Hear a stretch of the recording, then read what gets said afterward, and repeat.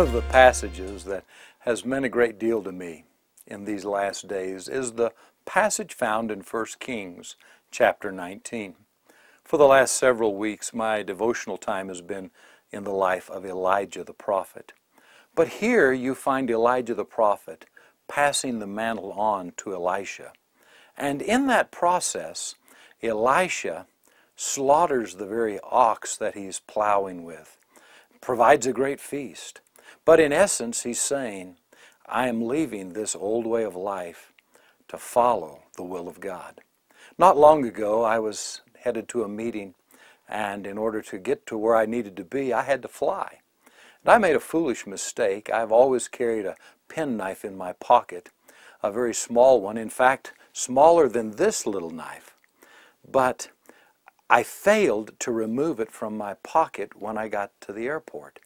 Going through the security lines, trying to get to my flight, the security agent told me that in order to go on, I would have to give up my pocket knife. Now, folks, that little knife is not large enough to really do any damage to anyone, because it was even smaller than this one. In fact, I would say the only way that little knife could have been lethal if someone were to attempt to swallow it and choke on it.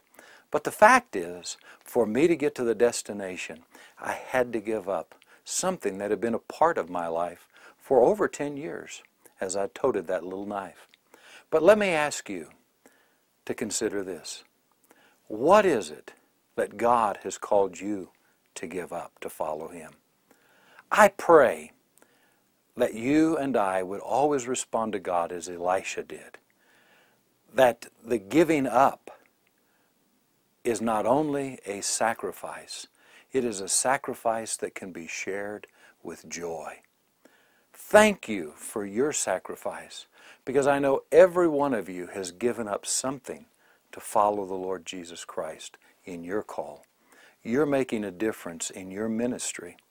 And when it gets tough, remember that what you have given up is very insignificant when you compare it to what God gave up in allowing Christ to come and die for us.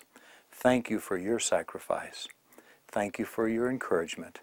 And please know, I'm here to serve, to love, and to encourage you as your chief encouragement officer. Together we are making a difference in New Mexico and touching the world. God bless.